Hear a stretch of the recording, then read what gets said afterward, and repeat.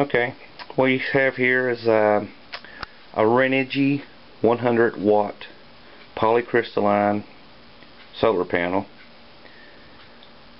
and it comes with the 30 amp solar charger along with two 10-inch connectors. Go ahead and get this set up and start throwing some power in the batteries.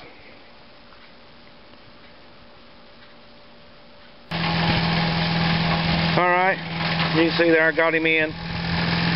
Then I got my little 35 watties. I got him right here. But I said it's just 100 watt at the start. I got that and the 1300 watt power inverter for $195.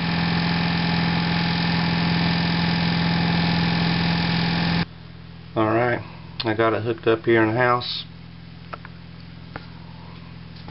and as you can see, got my DC light on there. I'll turn it off right here.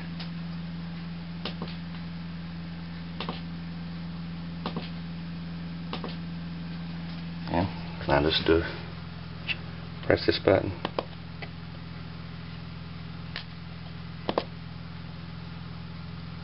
But yeah, there you have it. It's just the very beginning of our off-grid. Like I said, we just have that one 100 watt polycrystalline panel, and then the SunForce 15 watt amorphous panel, and we have there. I'm just using that car battery for my blazer, and I have one more that's in the blazer now.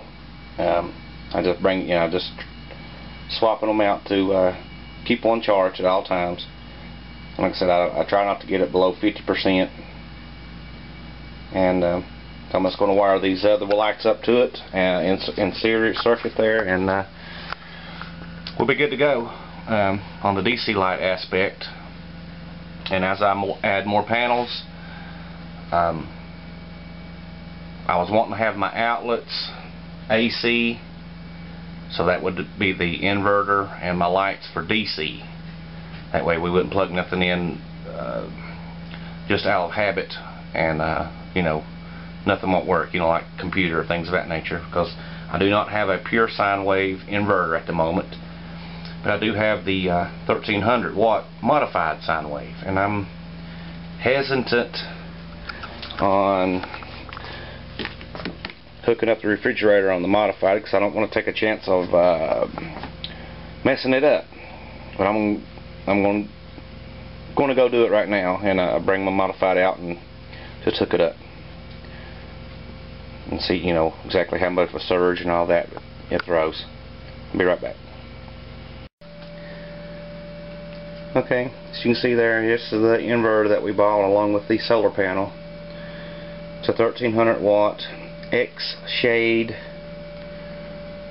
DC to 110. To give you a size comparison, my hand's 4x8, and you know, it's right at 8 inches. Alright, so now we're going to just plug in the well, 1 second. Okay, and it has no matter if you're in US or you know, Europe, you can use it because it's spaced out for it. Has a little USB plug, and it has an alarm, automatic shutdown, like when your battery's too low it'll automatically shut itself off, things of that nature. Only kickback is it's a modified sound wave, and this was $69 off on Amazon. So I'm going to go ahead and plug it up. And as you can see, I don't know if I got a light. Okay, yeah, it's not on. So I don't think I'll be tricking you or whatnot. But plug it in. Negative, negative, and positive to positive.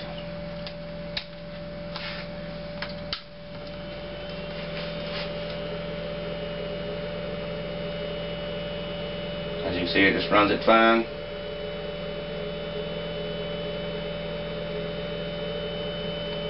Cut it off.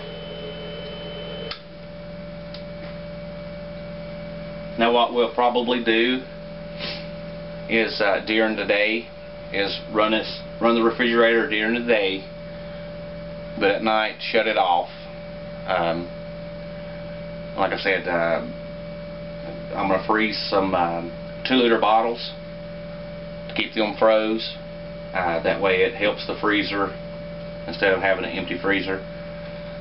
And as you know, cold air sinks, so it'll sink through the bottom. But like I said, I really don't want to run this refrigerator on the modified sound wave because it may mess it up. Although this refrigerator this is 2015, so this refrigerator is about 3 years old, and it has hardly ever been run. So well, yeah, since 2012. So yes, it's 3 years old. July will make 3 years. And we could use a cooler, put ice in the cooler, put our sodas, mayonnaise, you know, mustards, ketchups, you know, things of that nature in, and they'll stay cool or cold for 2 or 3 days. Although, you know, you may have water or whatnot, but $1 to $2 a bag of ice versus messing up a $150 to $200 refrigerator. I mean, you know, until I get the pure sine wave in my hands. But as you know, like I said, right now we're just at 100 watts. I'm running the DC lights, which is 15 watts a pop. Takes little to nothing to run them. But other than that, I mean, that's I wished we would have bought a battery instead of the panel and the inverter. We should have spent $300 on a battery. That way we could have ran more things on it, you know, more lights, things of that nature. Because I have several camper appliances, you know, the little 12-volt fan, things of that nature. Instead of paying $195 for the Renogy solar panel along with the inverter. I know $195 wouldn't bought a Trojan L16 or nothing of that nature, but it would have bought 2 6-volt car batteries. I'd put them in series, and then they were 215 amps pop. But I would put those in series and would have 215 amps of power. But yeah, like I said, a little lesson learned. If you start, if you're on a budget like me and my wife is, definitely this is my advice. Get your battery first, your solar panel and inverter second. Because like in our situation, you know, we're getting ready to have our lights shut off, the whole 9 yards. So I'd rather have a little of something than a whole lot of nothing. But you know, as of right now, that's my advice, is to invest in a decent battery. And yes, when we're starting out, we're gonna pop a few batteries. I mean, that's just a given.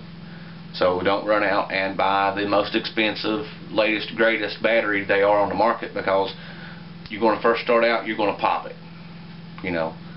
And now what? You're out of X amount of money in batteries, so you just have to turn around and rebuy them again. So get something middle of the road to the cheap end to start out, to get your feet wet in it, and then go from there, because it is a slight learning curve. Okay, here's the bathroom light. I know the camera here ain't doing it no justice, but it's okay, I guess. I'm pulling it probably about 45 feet. And as you can see here, there's the actual AC lights, and here's the DC light.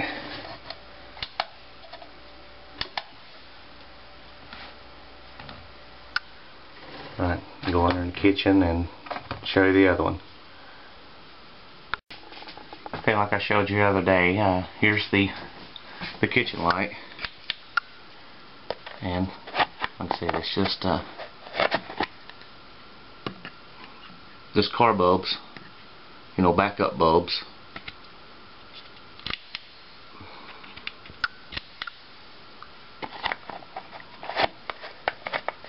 But what I've got it set on here is, like I said, I just press this button here and it makes the lights go out.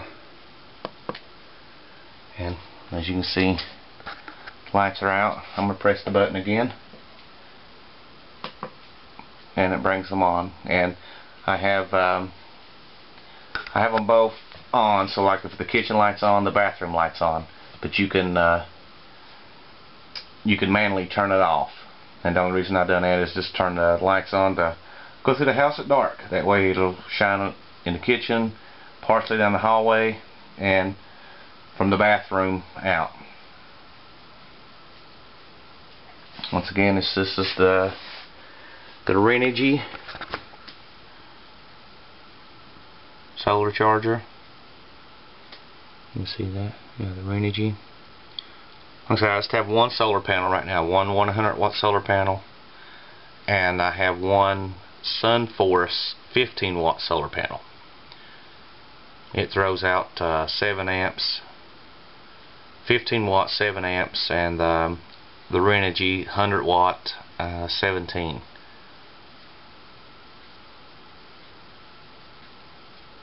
What I said amps for that one, yeah,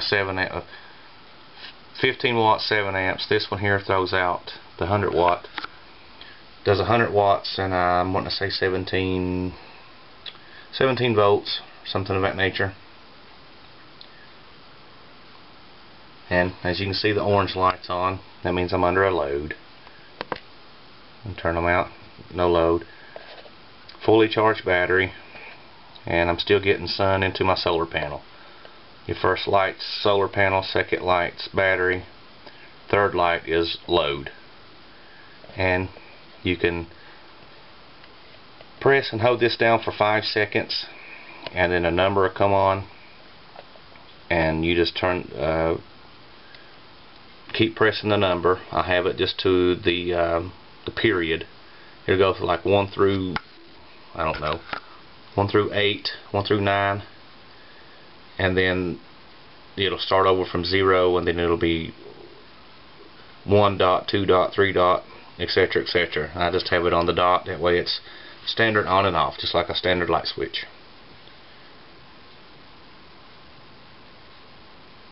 But there you have it.